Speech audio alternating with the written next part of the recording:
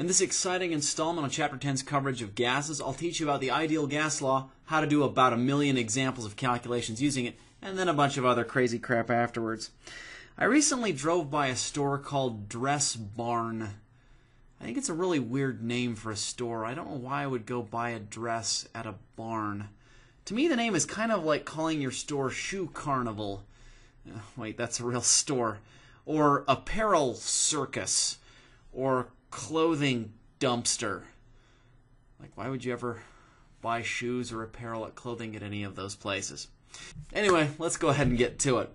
Before starting, I wanted to provide you with a link here to a cool video that shows how temperature and volume interrelate for ideal gases. After you watch this video, I want to ask you the question, just to provide some food for thought. When the balloons are immersed in liquid nitrogen, they shrink. Why? And then, why do the balloons expand when they warm up?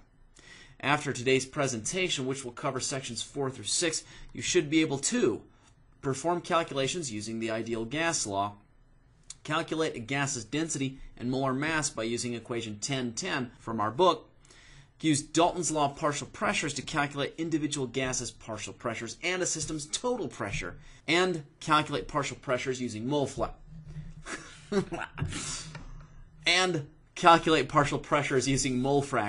Note that we will skip sections 7 through 9 from our text. So let's get started. The following equation right here is known as the ideal gas law, where P is a gas's pressure, V is its volume, N is the number of moles of the gas, and R is something called the ideal gas constant, and T is the gas's temperature. This equation can be used to interconvert between any ideal gas's pressure, volume, and temperature. So what is the ideal gas constant? Well, that actually depends on what units you're using. So here's a table that shows various common forms of the ideal gas constant using different units. So you want to make sure that you select the ideal gas constant that you use based on the units that you've been given and the units you want to get to. The most commonly used ideal gas constants are the first two listed in this table. I ended up using the first one so much in high school chemistry that to this day I still have it memorized. That takes us to some awesome ideal gas law problems. I want you to calculate the following quantities for an ideal gas. Its volume in liters if 1.5 moles has a pressure of 1.25 atmospheres at a temperature of -6 degrees Celsius. Then, the absolute temperature of the gas at which 3.33 times 10 to the -3 moles occupies 478 milliliters at 750 torr.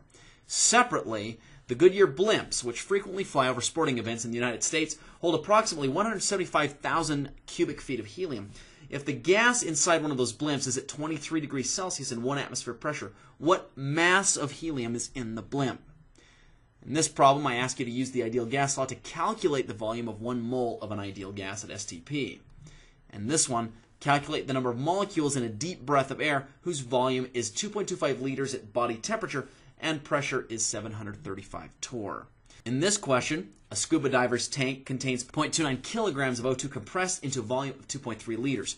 Calculate the gas pressure inside the tank at 9 degrees C. And what volume would this oxygen occupy at 26 degrees C and 0.95 atmospheres? And this problem. Calcium hydride reacts with water to form hydrogen gas according to this equation. This chemical reaction, incidentally, is sometimes used to inflate life rafts, weather balloons, and other things when a simple compact means of generating H2 is needed. How many grams of calcium hydride are needed to generate 145 liters of hydrogen gas if the pressure of hydrogen gas is 825 torr at 25 degrees Celsius? That takes us to the end of this set of problems and this lecture. I hope that you're able to have an enjoyable experience buying your shoes, apparel, and dresses at barns, carnivals, circuses, and dumpsters. Until next time, have an enjoyable rest of your day.